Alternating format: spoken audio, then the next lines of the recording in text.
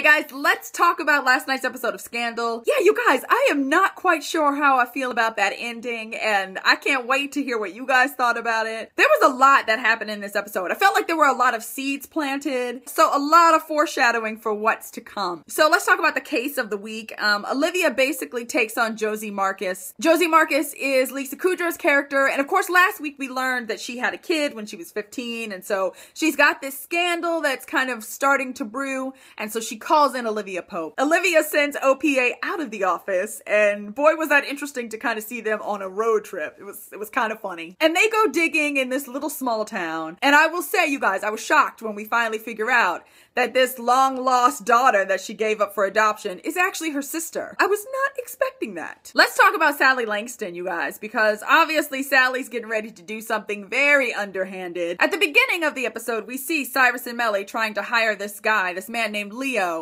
to run Fitz's re-election campaign. But Leo tells them, look, President Grant is not gonna win re-election. I don't work for losers, so no thank you. By the end of the episode, we see Sally Langston meeting this guy, Leo, in the men's room, so that she can get him to run her campaign for president. We get that Sally Langston is going to run as an independent. So that should be very, very interesting. One of my favorite scenes this week was the scene between Mellie and Olivia. So first, let's talk about the phone conversation between Olits. Olivia, of course, has this secret Fitz phone that rings from time to time. And there's a point in the episode where you get that she's realizing how tied she is to that she has become that woman that is sitting by the phone waiting for it to ring. And so she tries to pretend like she's in control, and she tosses the phone in the trash at one point. But of course, when she's sitting in her office one night, drinking some wine, drinking lots of wine, that phone rings in that trash can, and Olivia Pope gets down on her knees and digs through that can like there are diamonds at the bottom. I just love that moment, you guys, because it was so honest. You know, like she thought she was the one in charge. Like, I threw the phone away.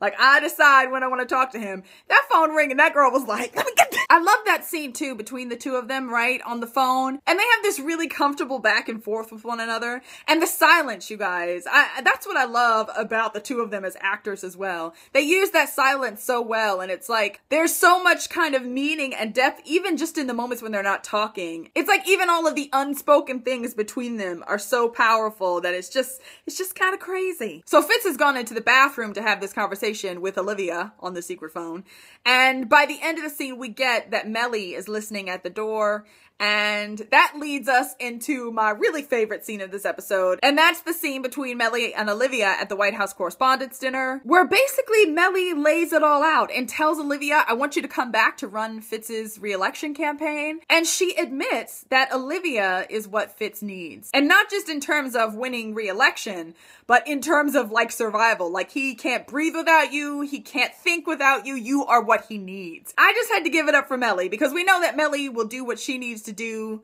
to stay in power. I mean, how do you get to the point as a wife where you can admit that there's someone else that your husband needs? That's a lot. That is a lot. And you guys, for maybe a millisecond, I actually even felt bad for Mellie, but you know, I'm sure she's planning something dastardly, so I guess we'll see. Let's talk about Quinn for a moment. This woman, you guys. So everybody at OPA knows about her whole drill baby drill moment, and so they're kind of sidelining her, and she doesn't love that.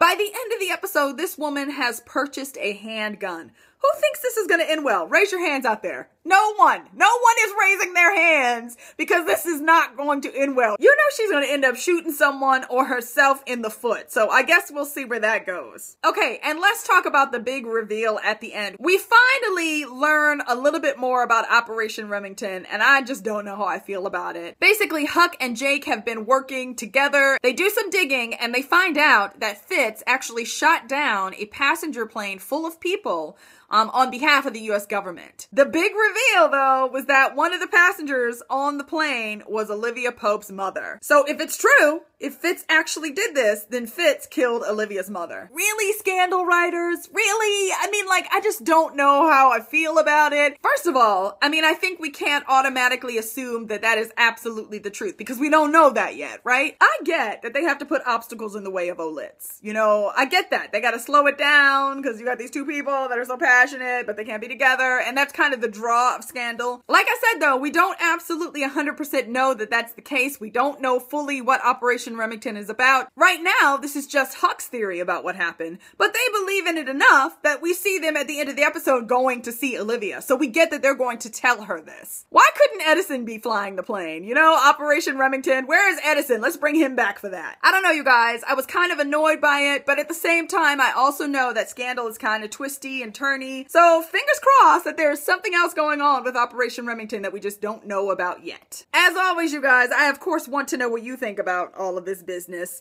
Make sure you tell me down in the comment section below, and I will talk to you guys again soon. Bye.